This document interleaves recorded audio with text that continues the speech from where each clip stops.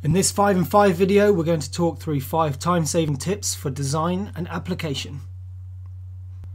Tip number 1, adding lines to your cut jobs. Weed lines. In this example, I'm using Illustrator, but you can do this in any of your design packages.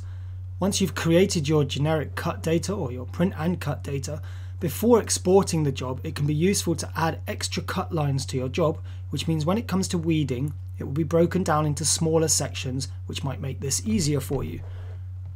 What we would do is add lines into the design work to break up the design. These can be done at specific points just to make it easier when it comes to actually pulling apart the letters afterwards, so you can do this in small sections. As you can see here, I'm just adding some different lines just to break down these sections, which will mean that when it comes to weeding, I'm just doing smaller areas at one time rather than weeding out the whole design in one go. These can be at strategic points which you can choose, which will just make it a little bit easier so that the vinyl doesn't stick to itself when you start weeding it. So here we are, I've broken this down into a few smaller sections, which should make it a little bit easier. So once I export this, I can peel off specific sections in one go without that vinyl sticking to itself. Number 2, workspaces in your design program. Often when you're in your design package, you'll end up opening different windows for the processes that you're working on. In Illustrator, for example, if we go to the Windows tab, there are a whole bunch of different windows which we can open which become useful for certain processes. If at the top here you go to Workspaces, there are also some default templates of workspaces that you can use. Essentials, painting, printing, tracing, for example. Once you've moved your windows into the correct layout that you find useful, you can always go to Window, Workspace, New Workspace, and save this layout as your default workspace. So let's call this one New Workspace, for example. If then, once you've moved around all of these windows and your window or your screen is not looking as organized as you'd quite like, we can always go back to Window, Workspace, and select the one, and it will revert back to your default workspace that you find most useful. You can set up ones for digital printing, just for cutting, for example, working with photographs or anything. So you can set up a whole range of different workspaces, which mean that you always have the right tools at hand whenever you need them.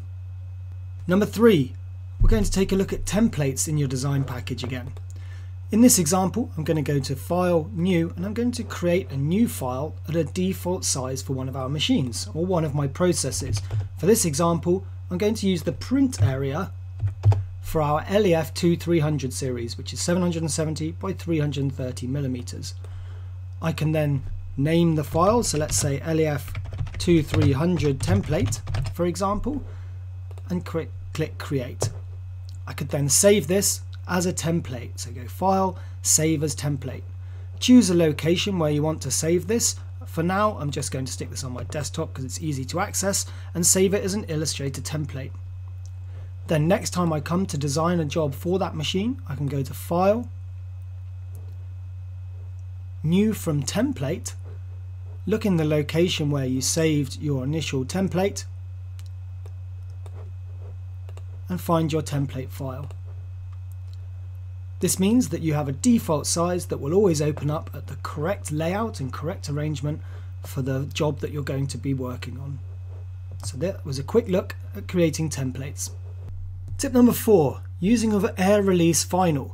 Most manufacturers manufacture these kind of materials, and they will come with different names for these types of backing, but in effect they have a marking into the backing sheet which the adhesive will sit into.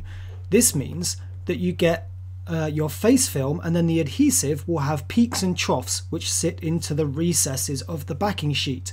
So you will have small points which will contact the surface before the others. So when you stick down your material, there will be small channels for the air bubbles that can come from laying down vinyl. These will have somewhere to go when you squeegee them because of these air channels that are created through the adhesive. Once you apply heat or pressure over time, that adhesive will become flat anyway, giving you the same adhesive strength as you would have had with a normal vinyl. However, when you first come to applying these vinyls, it is much easier to do. So speak to your manufacturers, look for these films, and if you're not very good at getting your vinyl down flat and easy without any air bubbles, have a look for air release or bubble free or air channel vinyls, and these should help you when it comes to applying larger flat graphics onto surfaces. And tip number 5, when it comes to outgassing your vinyls ready for application, many people have different methods for storing their vinyl whilst it's outgassing. We often see people lying these down flat or perhaps hanging them up across their shop, which takes up lots of space. The gases that come off of a solvent print are heavier than the air, so one of the methods that we've found that works best is to create an outgassing unit of some sort. Here we've created a very basic drawing to show you something along the lines that you could create. Here we have some kind of a cylindrical tub that you can put your loose coiled prints into. So once they've printed, make sure you unwind them so that the surfaces are not touching. And these would be sat into a unit which then sits on a grid of some sort or something with holes in it. As the solvents are heavier than the air, these solvents will then move downwards through the prints and disperse out the bottom of the unit. To help this, you could even put a fan either at the top or an extraction fan in the base. We've even seen people create these by building them into locker units or storage cupboards or anything, but this is a really handy way on aiding the outgassing process whilst also not taking up lots of space, because you can fit in hundreds of meters of loose coiled prints into that unit.